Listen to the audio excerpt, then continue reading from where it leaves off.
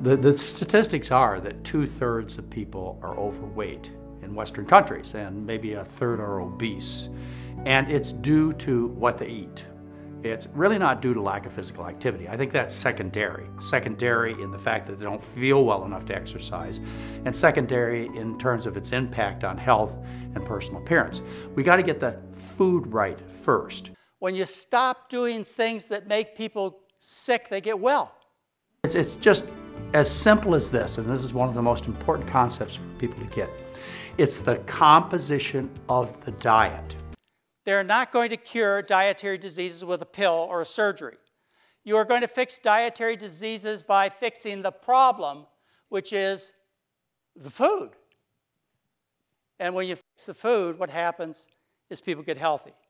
Everybody tells you, don't eat rice, turns to sugar, and as a result, you'll become obese. And that's why there are 1.73 billion obese Asians eating rice. Sure, of course not. I mean, think about it. All those people are trim. So the solution for the obesity problem, even though exercise is important, even though you don't want to overeat, the real solution is to get the fat you wear out of your diet.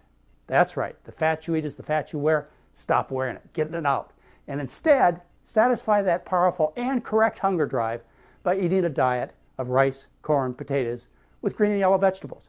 The solution is a quick one, and the weight loss will go so quickly and so permanently. One of the common problems that I see in my patients is people who have narrowed arteries to their heart. That's right, the heart arteries, which supply the blood to the muscle of the heart, they get plugged up. They get plugged up through years of atherosclerosis, we call it, blockages. And those blockages, we know what causes them. It's the rich Western diet, full of cholesterol and fat, a diet centered around animal foods like chicken, fish, beef, pork, cheese, various dairy products. These are the foods that make the arteries sick, that injure the arteries, that cause the arteries to have a response of forming atherosclerosis. It's the food. Have you heard about GERD? G-E-R-D, gastroesophageal reflux disease, that there's an answer to your problem. And that problem is often pain. In fact, pain's so bad sometimes it can feel like a heart attack that you have in your stomach and in your chest area. This is from stomach acids refluxing, gastroesophageal reflux disease, refluxing up into the esophagus. Well, there can be real consequences to this reflux. You can burn the lower esophagus and cause terrible inflammation, and that inflammation can turn into cancer called adenocarcinoma. That acid can get up into your upper airways and can get on your vocal cords and cause you to cough and to be hoarse. That acid can get on your teeth and it'll take the enamel off the teeth and get into your nose and cause sinusitis, and you can breathe that acid in. And that's how many people, if not most people, get asthma. So you want to keep that acid out of your esophagus and in the stomach. How do you do that? Well, the first step is to change your diet, of course. You change your diet and you get rid of those acid-producing foods like dairy products and meat products, even chicken and fish. You get those things out of the diet. Instead, you eat a diet of rice, corn, potatoes, green and yellow vegetables. That's the first step. Fix the food. Usually solves the whole problem. Almost everybody throws away their antacids. Second step, raise the head of the bed. So at night when you're sleeping, gravity pulls that acid out of your esophagus and back into your stomach. 4-inch blocks under the head of your bed. An absolute miracle. Cost-free, side effect-free. Just raise the head of the bed. In our society, people get too little sunshine. As a result, they have problems with low vitamin D levels. Now, the response of the doctor should be, well, this means you need to go out and get more sunshine. But that's rarely communicated to the patient. Instead, just like the rest of medicine, the communication is buy pills, buy pills, buy pills. Well, this is part of what I call disease mongering. You turn healthy people into patients. You tell them they got a disease called vitamin D deficiency, and you hook them on drugs that they have to come back to the office to get evaluated, and they have to get more blood tests. It just increases the business terribly. Well, it's not the right answer. Taking vitamin D pills cause nutritional imbalances. They're associated with an increased risk of pancreatic cancer and prostate cancer. Raises your bad cholesterol. Increases the chance of kidney stones and other kidney and autoimmune problems. Taking pills cause nutritional imbalances. The right answer, if you're worried about your vitamin D level, is to go out and get more sunshine. The other thing involved here is an over-exaggeration of what normal is. People are told that they have to be 30 nanograms per milliliter or greater to pass the vitamin D test. In truth, the scientific research says that you only have to be at 20 nanograms per milliliter to pass. Well, if you exaggerate what's normal, you get a lot more people as patients. That's one of the problems too. So get a vitamin D test if you're worried about it, and respond appropriately by using the correct normals. Anything below 20 nanograms per milliliter means you get more sunshine. Not take pills, you get out and get more sunshine, more sun exposure. Now, if you look at these gallstones, what you find is they're made of cholesterol. Aha, the first hint that it might be a dietary problem. That's right, almost all gallstones are made of cholesterol. And where do you think that fat ends up? Well, the fat you eat is the fat you wear. Yes, that's right. Salt is a primary taste of the human being. You might remember from your high school or junior high biology that the tip of the tongue tastes salt with pleasure. Was that a mistake of nature? No, it wasn't. People are supposed to eat salt. In fact, we're supposed to seek salt. As a matter of fact, I can substantiate scientifically and logically that if you don't get enough sodium, you risk illness. You like salt, I want you to enjoy your diet. Put a little salt on the surface of the food. You'll be happy as long as the food that you put that salt on is healthy food, starches, vegetables, and fruits. You'll lose weight, excess weight, and you'll regain the health you've lost. And you know that the drug companies have been known and caught at hiding these adverse effects and exaggerating the benefits of their drugs. And they've been caught. And as a consequence, some of the drugs have been taken off the market. But the sad thing is that the people in the pharmaceutical industry, they also work closely with the regulatory agencies, the FDA, the USDA, the EPA. I mean, all of our government agencies, they're so closely tied with industry that you can't get an honest appraisal to protect the consumer. So what are you left with? Well, you know, my basic motto to you is this. Get out of the business. Get away from doctors. Get away from drugs. And the way you do that is you stay healthy. And most of the sickness that we have in our society that requires pills, like cholesterol and blood pressure and diabetes and pain pills and laxatives and antacids, etc., almost all of these are due to a diet, and fortunately, most of these are corrected easily by changing your diet. The problem is never deficiency of protein. The problem is excess protein. That's right. People typically take in too much protein, and the consequences on their health is devastating. I mean, consider, you need a certain amount of protein. So you eat food, you get the protein you need, and then you have extra. What do you do with that extra protein? Do you store it? I don't think so. If you store it, you store it in your muscles. And everybody look like a bodybuilder. No, that protein has to be gotten rid of by the body. It places a burden on the body, and then it has to be eliminated. Well, one of the primary burdens from all that excess protein is that protein is made up of amino acids. Acid. And so the body has to buffer that acid, and it dissolves the bones to buffer the acid. That's the beginning of osteoporosis. Osteoporosis is caused by a high protein, high acid diet, and that's the American diet. And I want you to know I sincerely mean this. By definition, type 2 diabetics are always curable by fixing the problem, which is the Western diet. Get rid of it. Substitute it for a starch-based diet with the addition of fruits and vegetables. Lose the associated excess weight, the obesity, and you will be cured. That's what the truth is, and that's what the science says. And my more than 35 years of experience as a medical doctor shows that to be true. Multiple injuries cause chronic diseases. Day after day after day, the body is injured, and it tries to recover, it tries to heal, it just can't keep up. Like, for example, a cigarette smoker. They keep coughing and coughing and coughing because of that repeated injury, and there is a cure, and you know what it is, and I'm not even going to say it. It's the same thing with dietary diseases like heart disease and obesity and constipation and indigestion and arthritis and so on and so on. The doctor could intervene, but it has to be done. Whoa, big step back. And that big step back is the step of stopping the repeated injury. That's that fork and spoon that shovels the fat and cholesterol in the mouth and in the body. That's the source of the repeated injuries. You stop that, the body does what it's always been doing, which is healing. It's just now it can outpace the injury.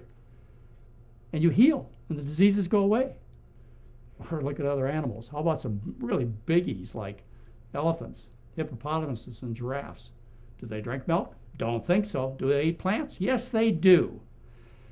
There is no such thing as dietary calcium deficiency. In other words, no person has ever developed a disease due to too little calcium in their diet. Now, I know some of you are thinking about osteoporosis. Not true. We've discussed that. Osteoporosis is due to an excess of animal protein and acid. People love to hear good news about their bad habits. So don't put up with this nonsense. The potato is one of the healthiest, most trimming, energetic, and muscle-building foods that you can eat. As a matter of fact, Mary and I went and looked around town to see how much it would cost to get 2,500 calories of starch. That's 2,500 calories is about what a very active man would eat a day, is 2,500 calories. What it costs is about $1.50 to buy rice, potatoes, corn, beans, about $1.50. You add to that some fresh fruits and vegetables that are in season, you now raise the cost of your daily menu plan to about $3 a day. Compare that to the cost of about $14 a day for even eating in fast food restaurants. You just saved $11 a day. And so, plain and simple, you're not going to make it on a green and yellow vegetable diet. What do you have to do instead? Well, you have to base your diet on starches. These are vegetable foods that have loads of calories. It's easy to get all the calories you need, but your body doesn't get too many. And if you take in excess, it gets rid of the excess so you don't get fat on starch-based diets. Diets of rice, corn, potatoes. That's right. Potatoes are ideal food for health, weight loss, diabetes, etc. Some beans, peas, and lentils. You need that energy. And then you can throw in some green and yellow vegetables as side dishes. Those are fine. Add some color, interest, a few extra nutrients like vitamin A and C, and that's all good. But don't you try and base your diet just on these green and yellow vegetable foods, because you'll be starving. And you'll be on to the next thing, because it's not going to work for you. You must eat a starch-based diet. But for long-term weight loss, you want to find a program that you enjoy. You look forward to the foods. They taste good. You get plenty to eat. You don't have to think about dieting. And the basic McDougall program does that for you. But the solution is very simple, and that is that a woman who becomes pregnant needs to eat the best diet for human beings, and that's a diet based on starches. So it's not just a low-fat diet that you're looking for. No, to get the health that you're looking for, you must switch to a diet of whole foods. You must focus on starches so you get that satisfaction, that energy. You can add some more green and yellow vegetables if you want. That'll make it healthier. So if you're asking yourself, why is it I've cut the fat out of my diet? I'm still not feeling well. I'm still not looking the way that I think I should. Ask yourself, are you eating the way that Dr. McDougall recommends? Or have you got your own version of a low-fat diet going there with all these things that you could buy in the supermarket that are labeled low-fat but are high in refined flours and loaded with sugar? I bet if you follow this advice, you'll get the results that you're looking for. So one of the bigger mistakes people make is they switch to a healthier diet, but they don't put away the bottle of olive oil. You know, the other mistake people make is they think that one kind of animal food is healthier than another kind of animal food. They're basically the same. They all contain the same type of dietary poisons, whether it happens to be eggs or cheese or beef or pork or chicken. You know, these can all be lumped into one category as a category that's a serious burden on the human body. You ought to find a few recipes that you like, just make them over and over and over and over and over again. You'll love that simplicity. Don't make a big deal out of this. This can be very simple. The other mistake that people make is they think they have to give up salt and sugar. Well, you know, they're not health foods. Salt and sugar aren't health foods. They certainly bring a lot of pleasure to your diet, and most people tolerate these substances very well. It's no detraction from their personal appearance or recovery from disease, but it makes a huge difference as to whether or not you're going to eat the food. So I'll put a little salt and sugar on the surface of the food and maybe a little bit of spice on it to make it taste good so you'll stick with the program. Ladies and gentlemen, please welcome John McDougall.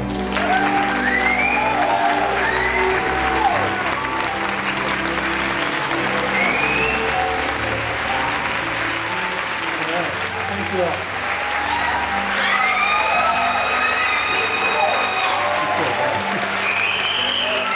In fact, starches like potatoes and sweet potatoes have all the vitamins and minerals you'll ever need. It has everything except for B12. And grains and legumes, they're missing 2 vitamins. So you can't live on a grain and legume-based diet. They're missing A and C. But you could add a piece of broccoli to your rice, and then you'd have all the A and C you needed. The reason that I believe, and I think I can prove to you, that the human being lives on starch, is a starch eater. That our diet, your diet, my diet, is a starch-based diet. The reason is that all large populations of trim, healthy people throughout all verifiable human history have obtained the bulk of their calories from starch. The other thing that Dominique talks about in his paper is the importance of starch in the development of the human brain. Now, I know your friends tell you that the reason we're human beings, we have this big brain, which is 3 times the size of a chimpanzee, is because we eat meat. Or we eat fish. You've heard it. I know you've heard it. Well, that's not true. I know it's not true, not only because of archaeological findings, but I'm also a doctor, and I know what the brain burns. The human brain burns glucose. Yeah. 20% of our energy every day goes to the brain. Well, these are typical stories, by the way. You know, you see those ads on Jenny Craig and Weight Watchers. This is the best case scenario. Don't expect these results. You should expect these results. And I'll ask the group, I'll say, well, okay, doctors, tell me something. How many cigarette smokers have you had quit smoking and not get better? How many? Raise your hand. Nobody raises their hand. Every one of them got better. Okay, how many hardcore drunks have you taken care of who quit the booze who haven't got better? Come on, raise your hand. Okay, my question is, how many people who live off of grease and meat and cheese who switch to a starch-based diet don't get better? You know, nobody, if they ever had the experience, they'd say the same thing. They've never seen it not happen. Primary source of energy for the body is sugar, carbohydrate. By purpose, the USDA does not put in the dietary guidelines the terms that would cause Americans to act. They don't vilify meat and dairy. They don't use those words. They use saturated fat and cholesterol. And you have no idea what a saturated fat and cholesterol looks like. You've never grown one in your garden. You've never looked at one on your plate. You have no idea what that is. But if they told you in the U.S. dietary guidelines that fat and protein mean dairy and meat, then you might act, and that could be a serious consequence to agribusiness. That's the greatest source of child abuse that goes on in the world today is the American diet. Challenge me if you think I'm wrong. Otherwise, every woman realizes that breastfeeding is the only way to feed a child.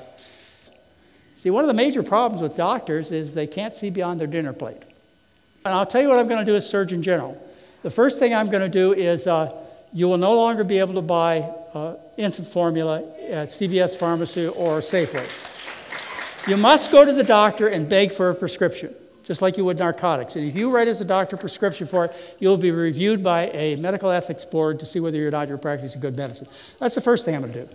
Second thing I'm going to do is I'm going to put labels on supplements that say things like vitamin E will give you heart disease, and beta-carotene will increase your risk of cancer, and vitamin A will destroy your bones, and folic acid will increase your risk of dying of cancer and heart disease. I'm going to put warning labels on all the supplements. Yes, I am, and I know you don't like that. Before I get into this discussion, though, I want to make something absolutely clear, and it's that when I am talking about milk, I am not talking about mother's milk. I'm not talking about human breast milk. Human breast milk is absolutely essential for human babies. It's one of the 3 big crimes against society that's going on right now, and that is depriving mothers, not only here in this land, but in underdeveloped countries, of human breast milk, instead feeding them formula. The other 2 crimes against society are the tobacco industry, criminals, the tobacco industry, and also the meat and dairy industry, selling their goods, their poisons, their death, not only at home, but abroad in underdeveloped countries. Breast milk is absolutely essential for good health. If you fail to breastfeed your child, you're causing some problems that could be immediate, life-threatening, and also could be long-term. And these are real problems. In this country, by the way, if you fail to breastfeed in underdeveloped countries like India, rural Africa, rural Asia, then you cause even more severe problems. It's estimated that bottle feeding kills more than 1 million children a year across the world that would not have died if they would have had a message to breastfeed instead. But cow's milk is not the right food for people. Milk is specifically designed for a species of animal. Say you just eat plant foods, rice, corn, oranges, potatoes, and so on. Well, it will do that, gut walls. It'll go out and reach out into that food supply, and it'll grab that calcium and pull that calcium in very efficiently into the blood, and it will always meet your calcium needs. Now, how do I know it always meets calcium needs? Because I have searched, the World Health Organization has searched, The United States government has searched for a single case of calcium deficiency caused by a low calcium diet, and we have all come up empty-handed. There has never been a case of dietary calcium deficiency ever reported in the world literature. There is no such disease. And yet, billions of people live on diets that contain no dairy products, no Tums, no calcium pills, and they grow normal adult skeletons. How could they do that? You wouldn't believe that would be possible if you listened to the dairy industry, the calcium pill industry, would you? First thing I want to point out to you is that calcium is a mineral. It comes from the ground. Always remember that. It comes from the ground. Calcium does not come from milk originally. Does not come from plants originally. Where it comes from is from the ground. All your minerals, copper, manganese, iron, potassium, sodium, all these minerals that you're so busy talking about and many of you are taking supplements for, all of these minerals come from the ground. The basic research shows that a person, whether that person is nursing or pregnant, requires 150 to 200 milligrams of calcium a day. That's it. The average calcium intake in underdeveloped countries is 300 to 500 milligrams a day. Try and remember some of these figures. Calcium intake for the average American is 500 to 600 milligrams a day. World Health Organization. World Health Organization, that's responsible for the nutritional needs of most people on this earth, recommend 400 to 500 milligrams a day. But industry-influenced organizations in this country recommend amounts such as 1,000 to 1,300 milligrams a day from the U.S. Food and Nutrition Board, and the National Institutes of Health, 1,000 to 1,500 milligrams a day. The dairy industry has influenced, no, excuse me, let me say it correctly. The dairy industry has paid for almost all of the research studying the effects of calcium on bone health. What causes osteoporosis? The bones are designed to last a lifetime. Your bones aren't designed to dissolve when you're 40, 50, or 60 years old. They're designed to last you for 85 years. Strong, to carry you around, to do all the activities that a normal woman or man is supposed to do. So this has to be a disease. There has to be something wrong. We have to be living by the wrong set of rules. The wrong set of rules is the fact that we are eating a diet not intended for human beings. When we eat acid, what happens is the body has to neutralize that acid. Why? Because pH has to be maintained precisely. If it isn't, then other chemical reactions in the body don't work. You get very sick. So the body maintains pH, and it does it by neutralizing all that acid. Well, how does it neutralize the acid? The primary buffering system of the body is the bones. The bones dissolve. They release bicarbonates and other kinds of alkaline materials which neutralize the acid, and that's how you lose your bones. You essentially pour acid on them, and they dissolve.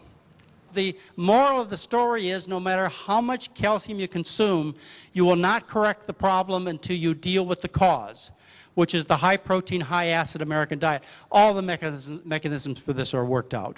Those bones, by the way, that you've lost, they pass out of the body through the kidneys, they solidify, and that's how you get kidney stones. And what they're trying to do is sell more milk to kids. The kids are not drinking enough milk. So what do? They make it strawberry milk and chocolate milk. They put it in fancy cartons, and they do everything they can to get the kids to drink more milk, and it's succeeding. They tell you to take the Coke machines out of the schools. Good. But what are they replacing them with? Something worse, which is the milk machines. Cow's milk is designed to grow a calf from 60 pounds to 600 pounds. That's its job. And then, as you get older, what happens? The prostate closes down. You can't urinate. I mean, meat's really good for you, right? Now you can't urinate. And then you get prostate cancer, and then you need to buy the little blue pills because you can't get an erection. Now, isn't meat a manly thing to do? You're impotent. You're impotent. You're infertile as a consequence of aberrant eating habits. The source of repeated injury for the diseases that we suffer from is an uncontrolled fork and spoon.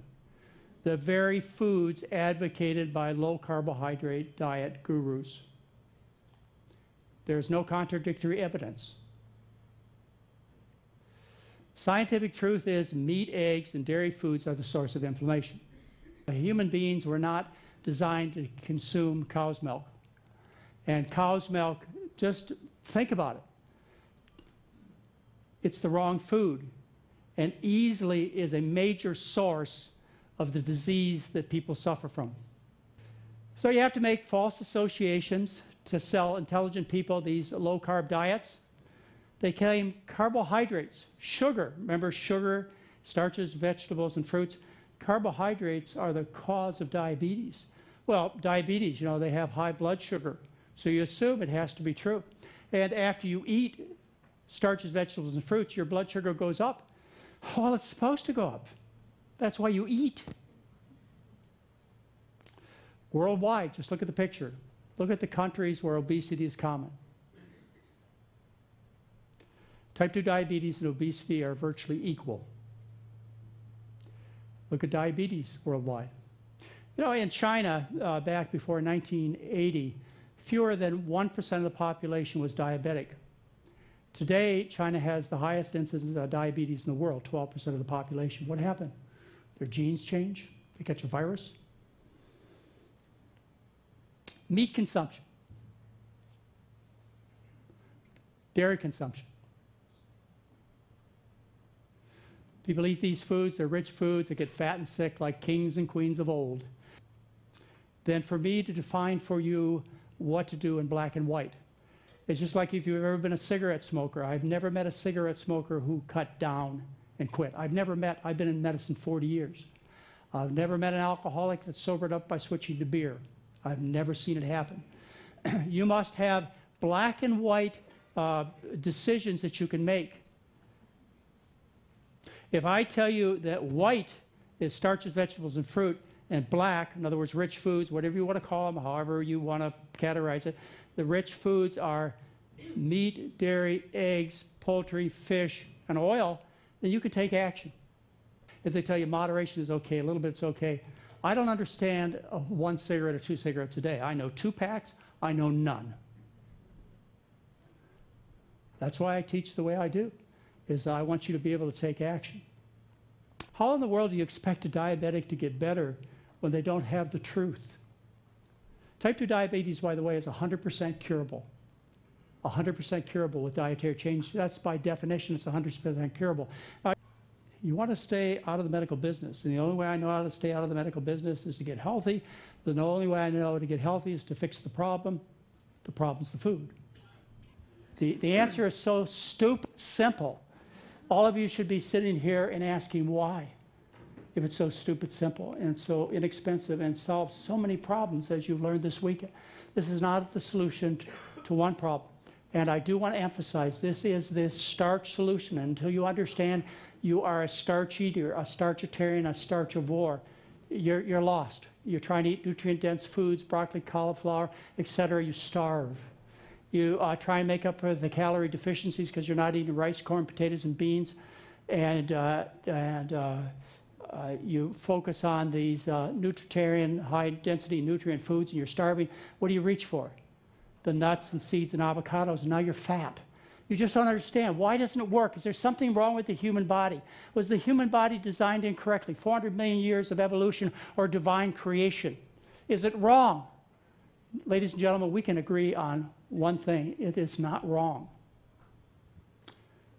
How you get autoimmune diseases, including rheumatoid arthritis and lupus type arthritis and psoriatic arthritis, is a foreign protein gets into your blood. In this case that I'm talking about is beef. Beef is not supposed to be in your blood. This is foreign protein. This is a cow protein. It gets through the gut lining into the bloodstream. Now you have cow floating around your blood. The body thinks this could be a bacterial coat. This could be a viral coat. This is a foreign protein. So it produces antibodies from the lymphocytes that attack this beef protein, as it should, like it would a virus. Or in the case of dairy, it does the same thing. Cow's milk protein now gets into your blood. The body makes antibodies against the cow milk protein. It attacks the cow milk protein, as it should. Unfortunately, it's not all that specific. And as a result, not only does it attack the cow milk protein, but it attacks similar proteins in your body.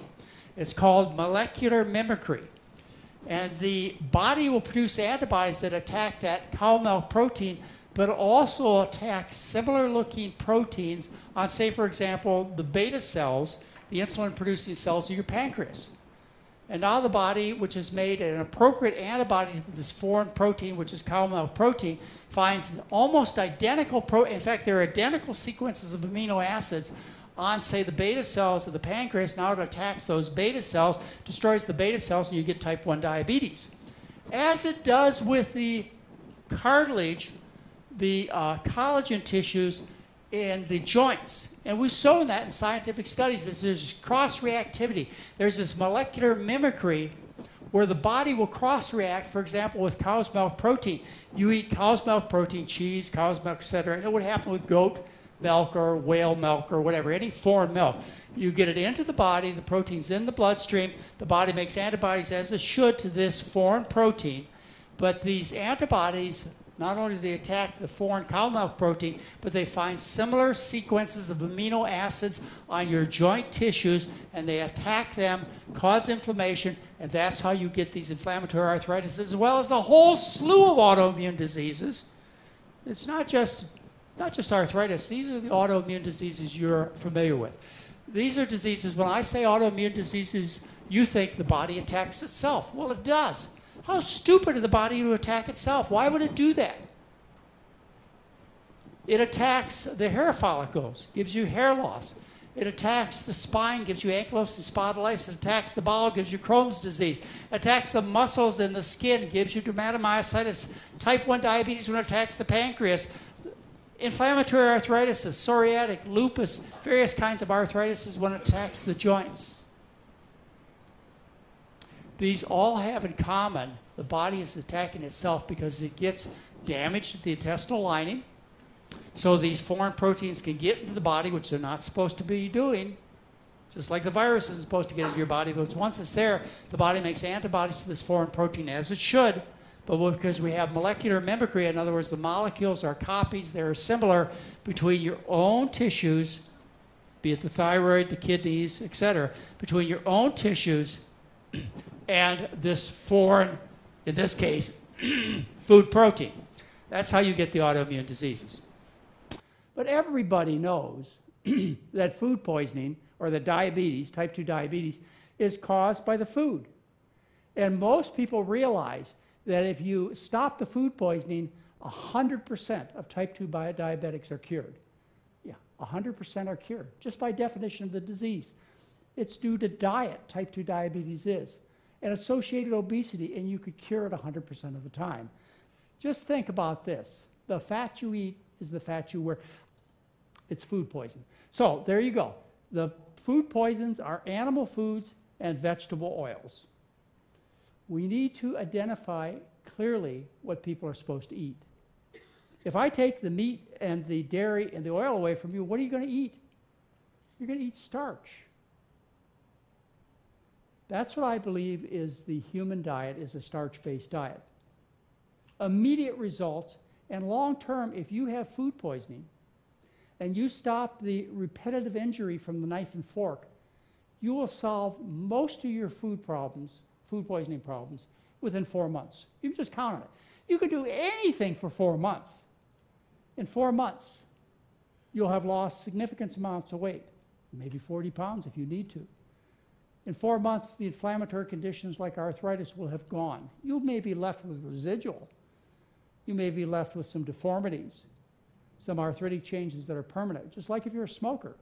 You may be left with some scars in your lungs, but the acute illness stops. And it stops because you stop the repetitive injury from food poisoning. I have drawn certain lines around my recommendations. And one of the lines is you don't eat animal foods and you don't eat vegetable oils. But Dr. McDougall, you allow salt and sugar. Why do you do that? Because I want you to eat the food. And you won't if I don't add some salt and sugar and spice. I mean, some of you will, but most of you won't. That's what you love, is salt, sugar, and spice. The tip of the tongue tastes with pleasure, salt and sugar. It wasn't a mistake to have that design on your tongue. I can reward you tremendously by giving you a little salt and sugar. Not ideal, but I can get you to eat the potatoes and the rice if I put a little salt, sugar, and spice over it, and that's why I use it.